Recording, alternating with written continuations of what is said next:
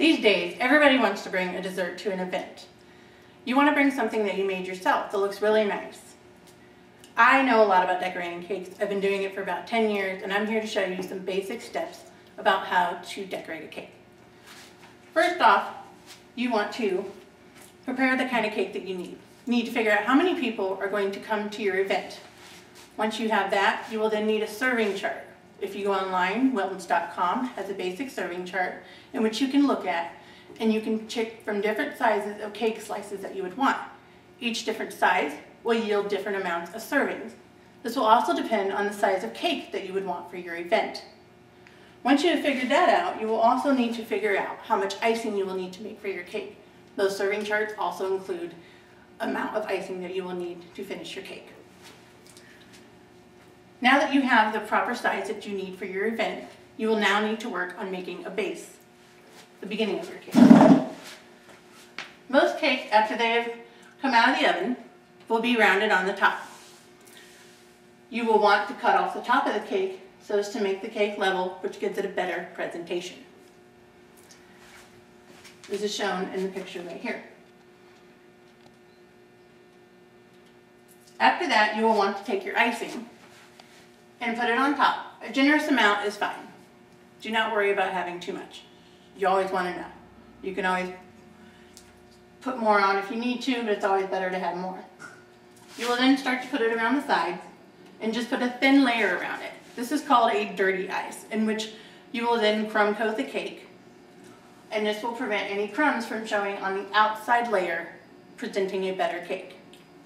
After you are done dirty icing your cake, you will then place it in the refrigerator or on your countertop for about 15 to 20 minutes until the top has crusted over. This allows you to do the next layer and keep it nice and nothing will come out of it. You will then take it out and put your next layer on using different tools. I have a scraper right here, which you can use on the side, just as in the picture, to make a smooth side.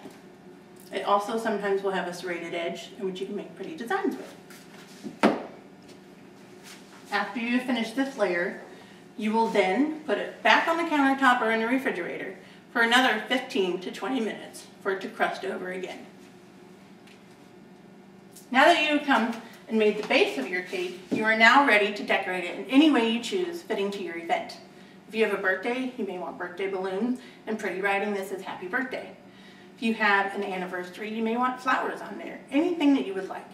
You will usually have borders on the top and on the bottom, and sometimes designs on the side, and also around the top.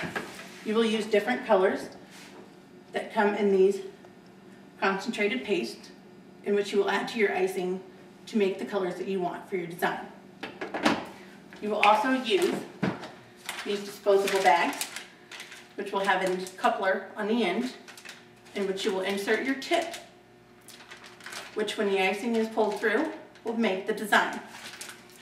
You can go to your local store and buy a basic set of tips that will include the flower, the petal, the round, and a star tip, which are the major tips to make the designs you want on all your cakes. You can use these together to make different designs or separate. You can usually find a chart, such as this one, that can show you lots of ideas of how you can decorate it in the different shapes and forms you can make.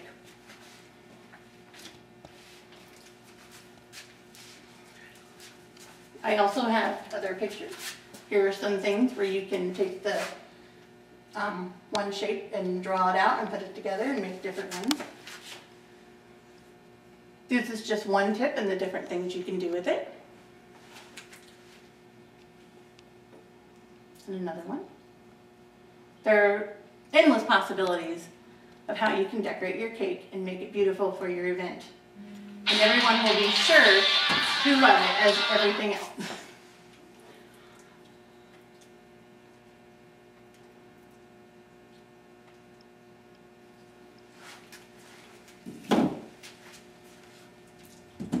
Now that I have shown you the basic steps of how to prepare a cake, ice it so that you have the perfect base to work on, and the different tools you will need to come up with the different designs, you should be able to go home and make a cake for any event in which you can wow your family and friends. My name is Alexis Wise, and this is my process speech. Thank you. How long was it?